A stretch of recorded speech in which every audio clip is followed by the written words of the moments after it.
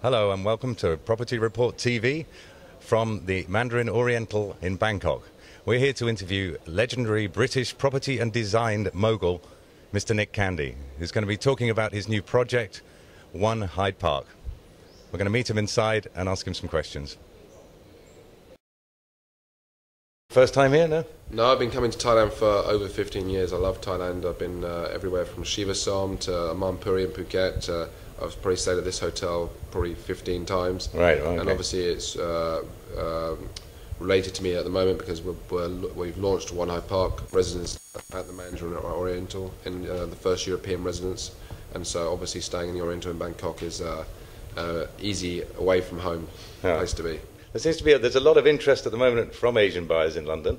What do you think appeals particularly to the Asian buyer when they're looking over there to invest? Well, the Asian buyers are very savvy buyers and very smart buyers, and I think for the last 2 years since the credit crunch started in London, I think having a currency advantage that, you know, the Singaporean dollars had a 20% to 25% currency advantage, and same as many other currencies in Asia.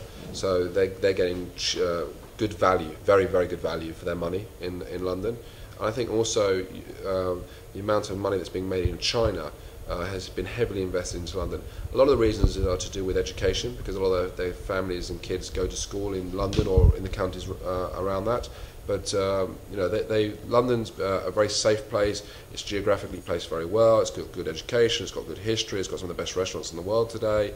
And also, time has told that if you invest in London, you'll get good returns. And the prediction from Savills for growth for both 2011 and 2012 is a 2011 low single-digit growth, but in 2012 you invest in prime residential in central London, the prediction is 11% growth by their research team. So based on that, they've got a currency play, good returns, and you know, it's economically and good for potentially education, other reasons for them. Okay. Well, with that as a backdrop, obviously One Hyde Park is a pretty special development in itself. Yes. What particular features make it unique in your view? I think obviously number one feature with any property is location. It's probably one of the best locations, if not the best location in London, at the end of Sloane Street, and also having views of the park. A brand that Asians are very familiar with, Mandarin Oriental, so it's the first European residence of Mandarin Oriental. And so service, which the UK has not been traditionally very good at, is going to be very, very good at One Hyde Park. And then thirdly, quality, because Asian purchasers are very, very used to high-end quality. They demand it locally, and why shouldn't they be able to get it if they go to London or New York? Well, London traditionally has not been so good at quality, but I think, and from what the feedback we've had by developers worldwide, that have come to see One Hyde Park, they're blown away by the high level of quality and services. And the biggest compliment we can get at One Hyde Park is if we can sell the units to other developers locally from Asia or from Moscow or Mumbai or whatever.